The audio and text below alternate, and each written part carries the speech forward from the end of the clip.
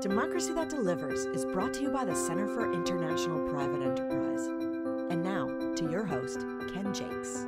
Hi everybody, this is Ken Jakes. I'm the host of Democracy That Delivers, our weekly podcast here at Site.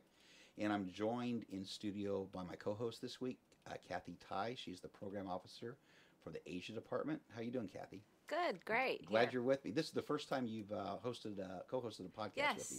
Can you scoot in just a little closer to the mic? Here. Great. Yeah. So I'm glad. Better?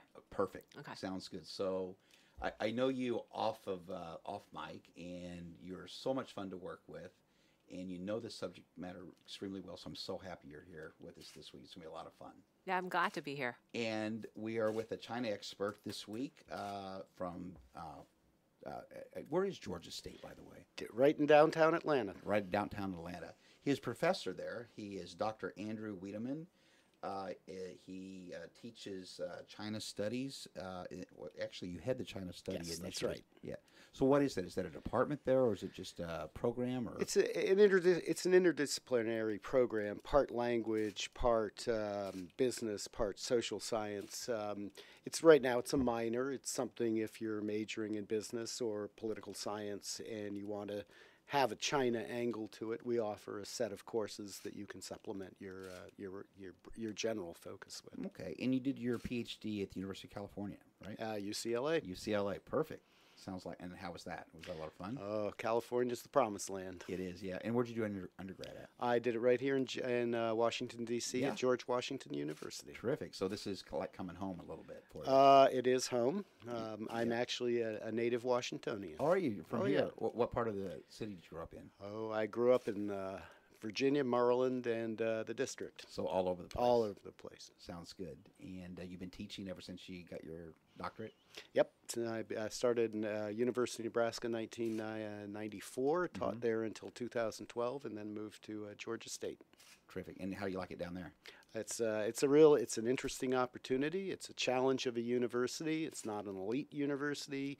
It's a university that really services a lot of first-generation students, and in a lot of ways, it's a gateway out of the blue-collar, minimum-wage, insecure working class, and into white-collar professional work. So, you really feel like you're doing something for your students that is really kind of particularly gratifying. And you're a China expert. Did you your PhD in China studies or? No, my PhD is in political science, but I have been working on China since the mid-1980s. Okay, so it's been quite a long time. Quite a while. And a lot of changes have gone on since then. Yeah, when I got into Chinese studies back in the mid-80s, China was poor, underdeveloped, and as a field, it was a backwater. We were overshadowed by the people in the Soviet studies. People weren't convinced that the Chinese economic experiment was going to work. Well, it worked. So, China is a radically different place today than when I started. That kind of is a perfect segue to my first question for you. When we think of communism, we always looked at the Soviet model here in the West in the United States. And it seems like the Chinese communist model, their economic model, is much different, obviously. In a lot of ways, a lot of lay people here in the United States look at it as a capitalist type of system, in a way. Can you kind of explain to our audience really what their economic system is like, how it's kind of evolved since you got involved in it, which was in the early 80s? Well, they like to call it socialism with Chinese characteristics. The reality is it's capitalism with Chinese characteristics. In the 1980s, they transitioned away from a badly planned central economy. They grew out of Soviet the plan. style. Well, the Soviet Union actually had centralized planning. Mm-hmm. China never had centralized planning. They had this hodgepodge of local, provincial, national planning. Never particularly well developed, et cetera, which actually proved to be an advantage when they started to open up the economy. In the Soviet Union, you looked at a lot of industries were basically monopolies. Well, in China, they had replicated everything at the provincial level. So China, going into the reform period, had something like 25 provincial car companies. Well, as they began to open up, they really, when the reform involved kind of two things. One was to open up and to grow a private sector. Today, the private sector has become quite large. The other was to take the state sector and turn it into a marketized, state-owned sector, in which basically you have state-owned companies that operate in the market. So if you look at the auto industry, for example, there are a series of major state-owned companies that compete with each other essentially in the same way that General Motors, Ford, compete in the United States. So when you look at the Chinese economy today, it's neither a planned economy nor a fully marketized economy. State companies remain powerful. They dominate certain industries. The state owns most of the banks, controls most of the flow of capital. So it's a hybrid economy, and yet many of those state companies operate very much in the same way that publicly held companies in the United States operate. They're joint stock companies. State owns some of the stock. Some of the stock is traded on either the Shanghai or Shenzhen Stock Exchange. They operate on a profit basis, but if things don't go well, then they turn to the state, and the state will bail them out in a way that you would not find in the United States. You had mentioned the stock market over there. A little over a year ago, we held an event at the National Press Club, an event that I moderate. I'm a former reporter with CNN, and I invited Jim Sciutto, who's the national security correspondent for CNN, to join. He was also the chief of staff to, I can't remember his name, but he was the ambassador, U.S. ambassador to China at the time. John Huntsman? No, this was during Obama, but I can't remember his name. Anyway, so he's a China expert. He lived a couple years over there. He took a hiatus from journalism. I believe he was with NBC. He was the London correspondent, I believe, and then went to China and then came back and joined CNN. But he was talking about problems with transparency and especially in the stock market, because you don't know what the economic indicators are really like. You don't know if they're true, they're false. So explain a little bit about transparency in the country, and then we can get into more of what we really want to talk about today, but that's corruption in China, which you're an expert. You've written several books on that. Transparency is a chronic problem because, you really, to have a functioning stock market, you need to know what the financial state of the company is. You also need to know who the major stockholders are. You need to know who's on the board, et cetera. The Chinese, the Chinese state, in effect, understands that you need these things, yet they don't want to reveal things that they don't want to get out. Why is that? It's because partly they're covering things up from, investors. Partly they're covering it up from the state. They want to cover up the state. If they're losing money, they want to cover that up. If they're making money, well, maybe they don't want to tell you how much they're making. Are they protecting their own financial interests? Well, they're protecting the interests of the company, and you have to understand that. We call them state-owned companies, but the reality is, like a publicly held company here, they're actually owned by the state but controlled by management. Mm-hmm. So management may well be doing things to disguise the financial health of the company from the state itself, so that maybe they're taking more in bonuses, maybe they're socking money away here, maybe they're taking corporate funds and making private investments with it. So you have an element of transparency being a problem with Chinese companies, but then you also have a problem with the Chinese stock market is that it's people are speculating. They're looking to make money fast. It's a kind of pump and dump kind of operation. And a lot of the investors themselves are investing kind of blindly, hoping that there's some sucker who will pay even more for the stock 2 days down the road. So it's a combination of transparency and speculation. I myself do not invest in the Chinese stock market. So. For the above reasons you just mentioned. Exactly. So what is the dynamic? How is the play between the state managers and the managers of the corporation? You said that there's a lot of fixing figures and things like that to protect themselves because of lower profits than they want to show, that type of thing. What kind of penalties could they get for if they got caught? Well, they're state officials. The managers of these companies are state officials, right? And they are subject to the same disciplinary punishments that a regular official would be. So how does that work?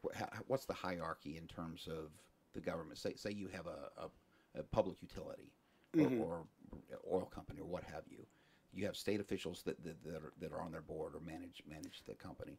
Then who are their bosses? Who are the ones that oversee them? Who are their supervisors? Well, typically the company, most of the major companies have now turned into stock companies, and the state will own stock, but who holds that stock is a state holding company. Gotcha. With a board of its own, staffed by state officials.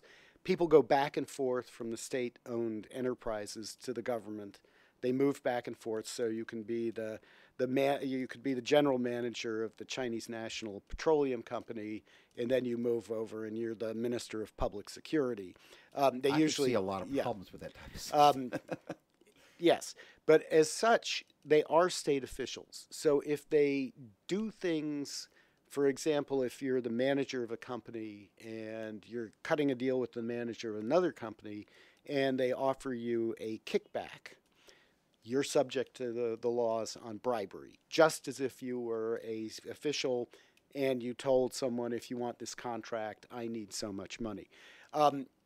In some ways, that complicates things, because things that occur in the United States that end up being corporate white-collar crime, not corruption, in China are actually corruption. So in effect, the field or the set of people subject to the laws on corruption in China is actually larger than in the United States. And in some cases, a high-level corruption, they even execute people, don't they? I don't think they have executed anyone since 2007. So it's been a while. And that was a case where they executed the head of the Food and Drug Administration. He had failed to discipline his subordinates, and he was clearly a sacrificial lamb. They still hand down a lot of what they call a death sentence with 2-year reprieve. And what it is, it's a suspended death sentence. You, for 2 years, have the death sentence hanging over your head. If you behave, if you cooperate, it's then commuted to life. Once it's commuted to life, then you actually are eligible for parole, etc. So the but ones they actually haven't executed anyone for Since corruption for about a decade. But when they do clamp down on corruption, it can be pretty severe. We're talking about life sentences. Sentences in China are considerably more severe in the United States. In general, for public corruption in the United States, the most you're going to get is 18 months. Yeah. They hand down 10, 12, 13, 14, 18, 20 years on up to life, and then this 2-year death sentence. So the penalties in China are actually much more severe. And how selective are they in prosecuting the cases? Well, you would have to know what they didn't prosecute, and of course that's impossible to know. What's your speculation on that? That's a guess that is very hard to guess. What percentage do they catch? I really have no clear sense, because we have no way. We know how many people they catch, but we don't know how many people are corrupt, and that figure is unknowable. And if I was to give a guess of it, it would be nothing more than it would. Yeah, it would just be a pure guess. But is it fair to say that corruption is a massive problem in China? I would call it a major problem. Okay. The one thing that we need to keep in mind is, if you look at the international rankings, China is not in the worst quartile. It's somewhere along that border. It's among that 50% in the middle. Right in the middle. We think corruption's particularly bad in China, excuse me, in part because we read a lot about it. Why do we read a lot about it? Because they're cracking down on corruption. Why do we know about high-level corruption in the Politburo? It's because they actually arrest people. If you look at a lot of really corrupt countries, there's a lot of sense of corruption. There's not a lot of prosecution. Right. But in this recent campaign, this last 5 years, 2 million members of the Communist Party have been investigated either for corruption or what they call official extravagance. 250,000 people have been indicted on corruption charges. It's a lot of people. It's a lot of people. It's a big country. So China's corrupt, but China is fighting corruption, which in some ways sets it apart from other countries. Like Russia. for example? Because there, I mean, it's commonly held that it's a very corrupt country, although they do have prosecutions there, but it's usually after Putin's political opponents, generally speaking. And that leads me to my next question: is how much of this is politically motivated in China, or is it really an honest attempt to crack down on corruption? It's not an either or. Okay. If you look at it, most of the people being prosecuted are rank and file, mid-level officials. So they're management. Yeah, and these are people who are not part of the political game. They are political in the sense that the regime needs to show the public that it's willing to fight corruption. So there is a political element to it. But when you talk about politics, essentially what you're saying is this a factional fight? Right. Well, as I said earlier, about 150 people, civilian officials, somewhere between 80 and 100 military officers, have been implicated, have been prosecuted, have been convicted, or still under investigation since 2012. Of those, if you actually go out and look at the connections, how many people are linked to those central figures? Probably 500-600 out of 250,000. So there is an element at the top which is political, but political in the sense of, was this a factional battle? Was Xi Jinping, when he came into office, faced with a series of factional rivals? I don't get the sense. Most of these people, even the most senior ones, appear to be have been more interested in plunder, illegal gain, than they were in politics. So the most prominent figure taken out was a man named Coun. He had been the head of the Chinese National Petroleum Company, Minister of Public Security, Party Secretary of Sichuan, which is a big province in the West, and then he'd been a member of the Politburo Standing Committee and also the head of a very powerful committee that controlled the internal security apparatus. He was due to retire in 2012. He was not a rival to Xi Jinping, but when evidence emerged that he and a lot of people around him were corrupt, Xi Jinping was handed a golden opportunity. And what kind of corruption are we talking about?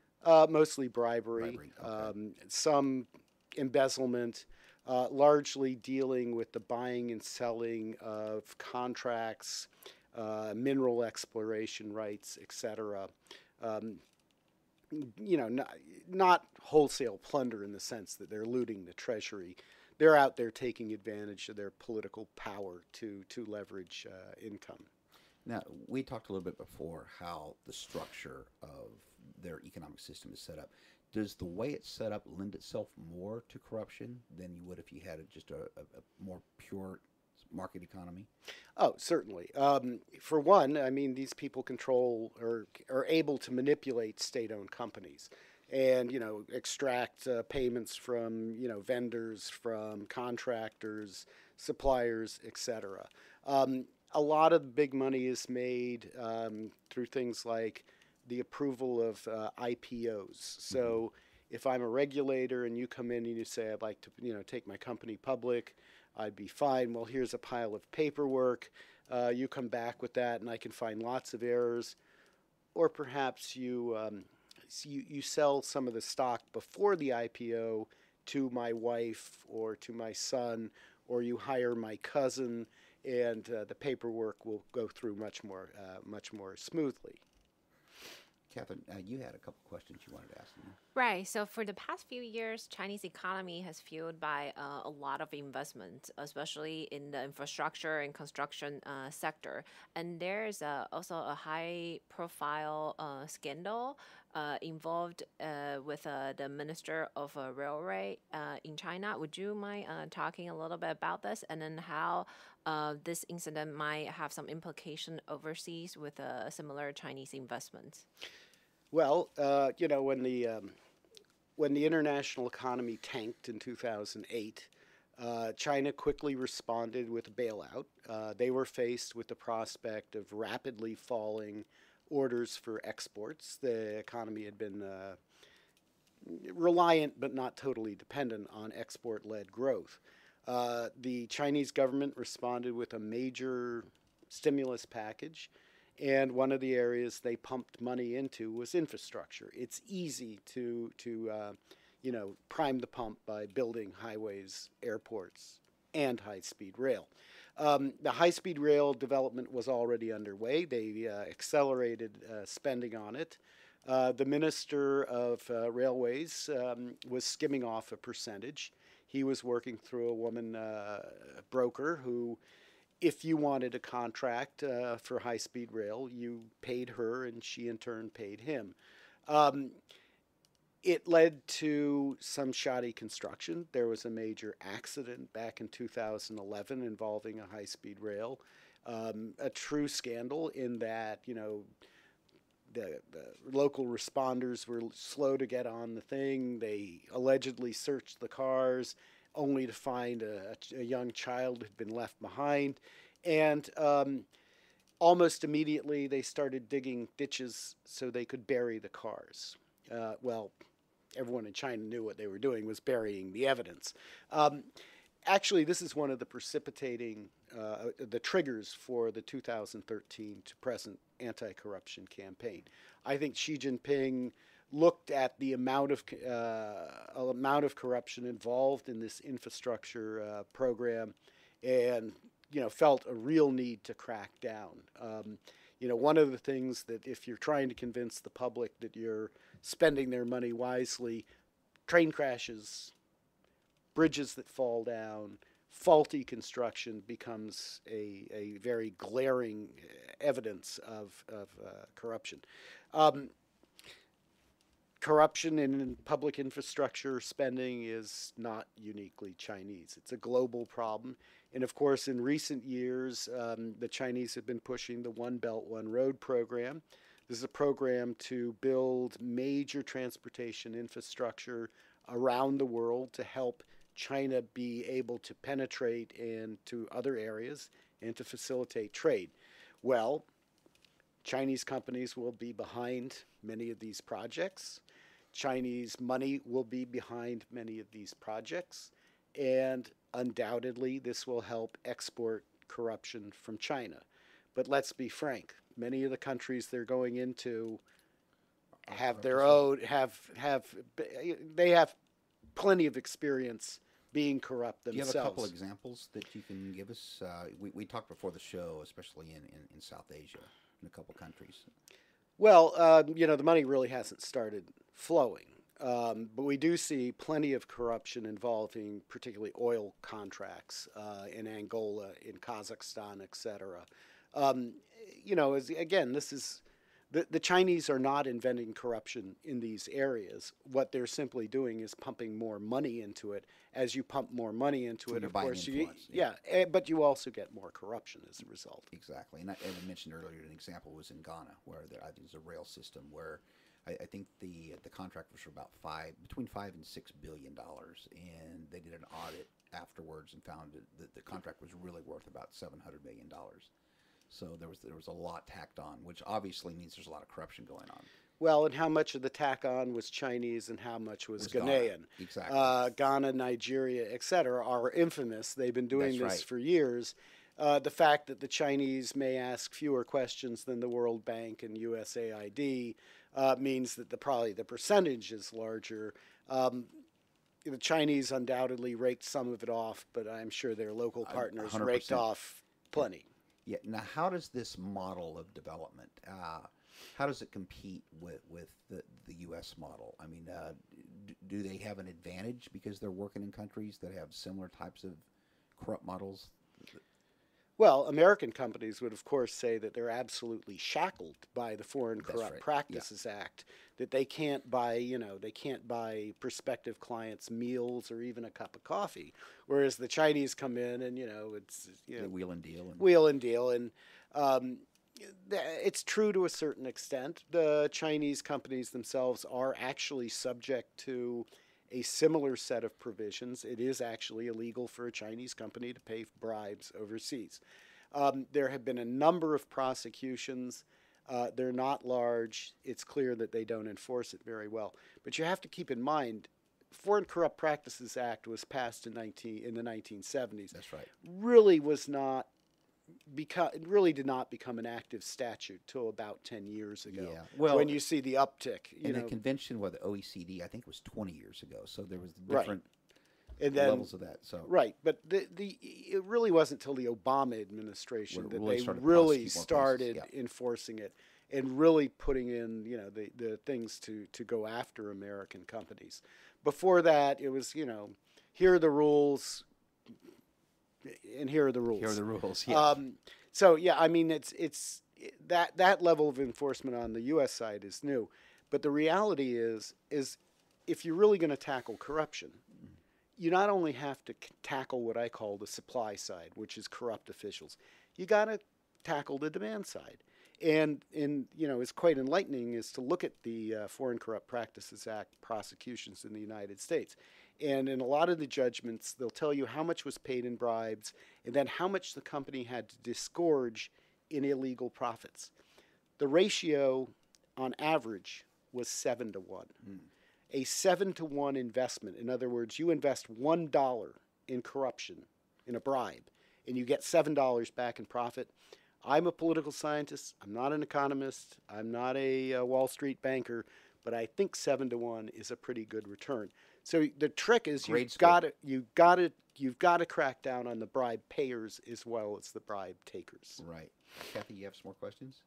I'm just curious as to, in China, the anti-corruption campaign has been going on for a few years, and has there any improvement in terms of setting up new monetary mechanism to prevent more bribery or corrupt practices from happening?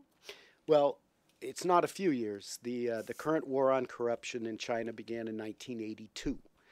So it's a very long-term process. You have to understand when the war began, they had a rudimentary criminal law.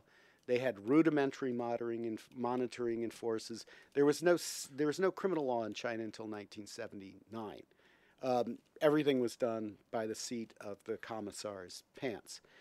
They've tightened. They've tried things.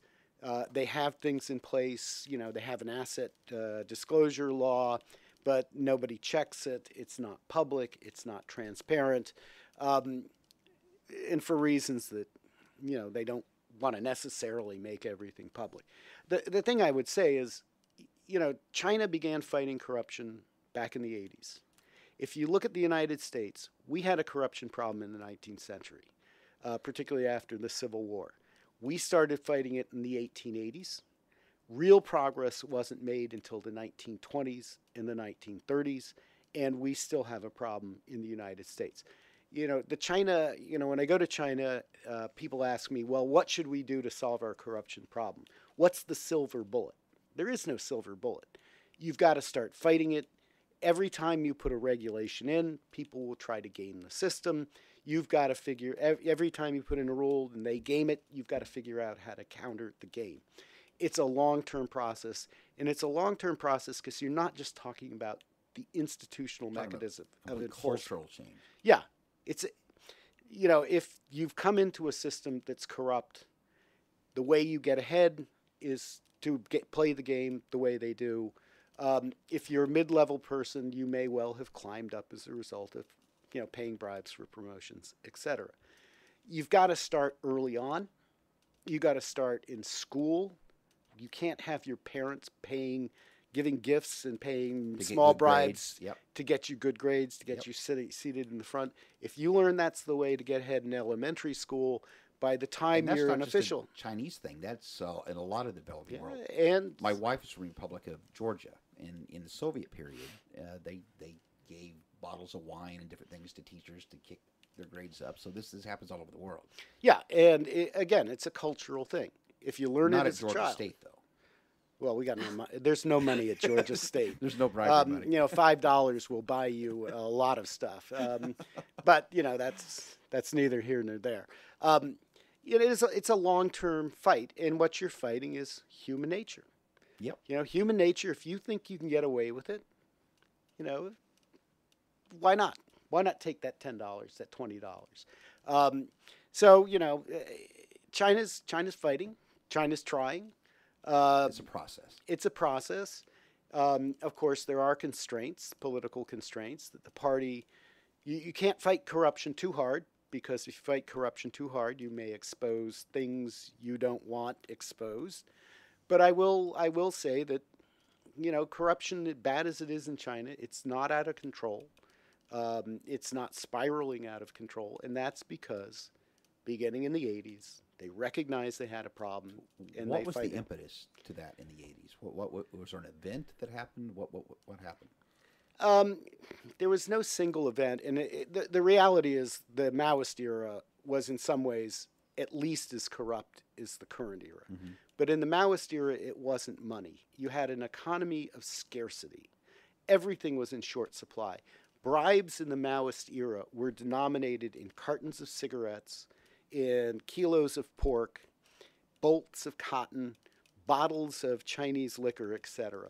Well, beginning in the 80s, the good old bottle of Chinese baijiu had been replaced by the case of Johnny Walker. It was becoming more and more of, monetized, etc.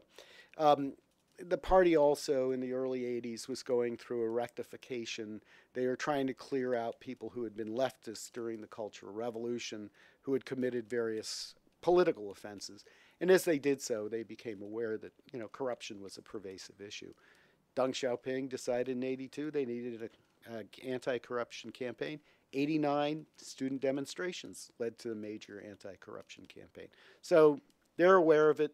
They're working on it. It's a process. And they will be working on it for years to come. Exactly. Andrew, thanks so much for coming in. 35 minutes already? 31. So it went by quickly as we thought. Kathy, thanks so much for coming in. This was a lot of fun. Hope you can join me again soon. Yep, for sure. Andrew, thanks. Where can people get more information about what you're doing? They can go to the Georgia State Political Science website, and they have a page for me, and my email is there, and if they're really fascinated, you can drop me an email. Great. Thanks so much for coming in. This was a lot of fun. All right. See you next week. You've been listening to Democracy That Delivers. For more information about the Center for International Private Enterprise, please go to our website at cipe.org. That's CIPE.org. Thanks for listening.